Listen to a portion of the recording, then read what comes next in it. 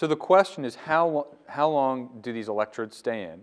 Now, for these patients, this is a clinical, this research is piggybacked on top of a clinical therapy. So they stay in for 1 to 2 weeks.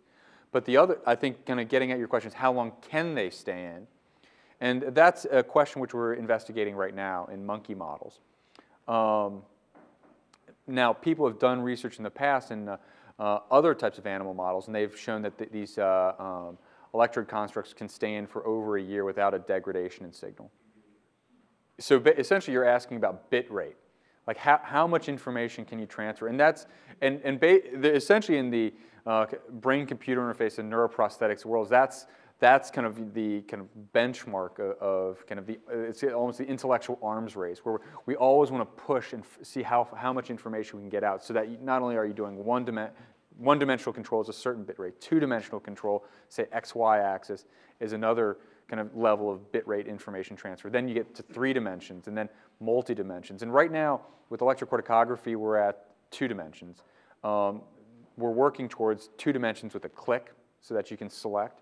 In the single unit systems, they're at 4 dimensions now, meaning you can move in 3-dimensional space and grab. And I don't think we've defined what the information limits are yet, but we were continually able to kind of, with evolving computer speeds and signal analysis methods, moving up and up and up.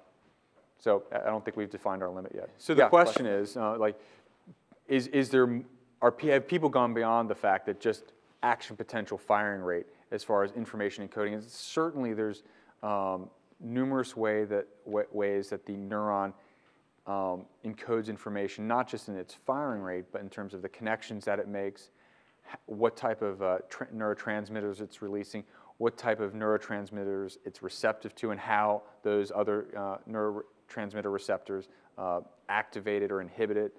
There's a lot of work going on in that front. And one of the things that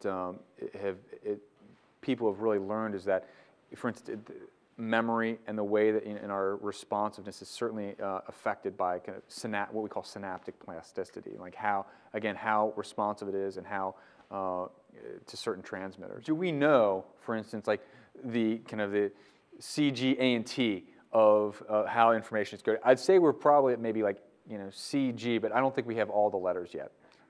We certainly know, for instance, that action potential firing rate, frequency, location, and how those frequency change all are responsible for encoding information. And we've been very successful at utilizing those letters to essentially provide types for certain cognitive intentions, ranging from motor function, such as motor direction, as well as, for instance, we're starting to decode phonemes, basically components of words over speech cortex. We're able to get at that.